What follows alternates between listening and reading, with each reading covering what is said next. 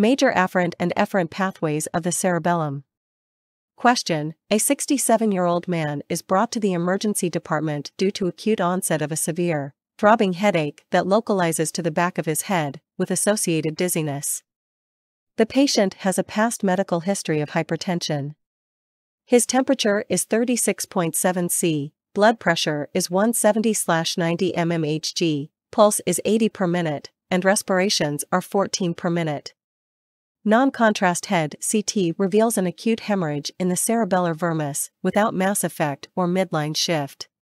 Which neurologic finding is most likely to be present during the patient's physical examination? A. Truncal ataxia. Or B. Limb dysmetria. The answer to this specific question is truncal ataxia. Let's discuss. The cerebellum is derived from the metencephalon and is located dorsal to the pons and medulla. The fourth ventricle is located between the cerebellum and the dorsal aspect of pons. Cerebellum functions in the planning and functioning of skeletal muscle contractions. The cerebellum consists of a midline vermis, two lateral cerebellar hemispheres, and flocculonodular lobe.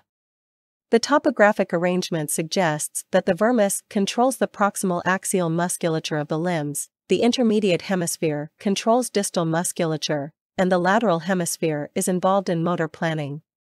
The cerebellar vermis modulates posture.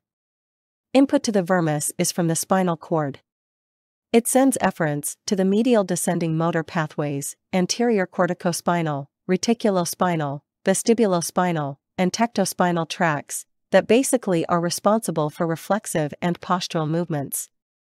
Therefore, acute lesions to this region, example due to hemorrhage, typically result in truncal ataxia, characterized by a wide-based, unsteady gait. Most cases of cerebellar hemorrhage are caused by hypertensive vasculopathy. Flocculonodular lobe modulates balance and eye movements via connections with the vestibular nuclei at the pontomedullary junction. Patients may develop vertigo and nystagmus as a result of a lesion. In contrast, lateral hemispheres exert an influence on the lower motor neurons via the lateral corticospinal tract, controlling especially the precision and sequence of voluntary movements. Hence, hemispheric cerebellar lesions cause an intention tremor that is seen when voluntary movements are performed. Due to the involvement of the lateral descending motor pathways, a number of dysfunctions such as limb dysmetria, dysdiadochokinesia, and scanning dysarthria may occur.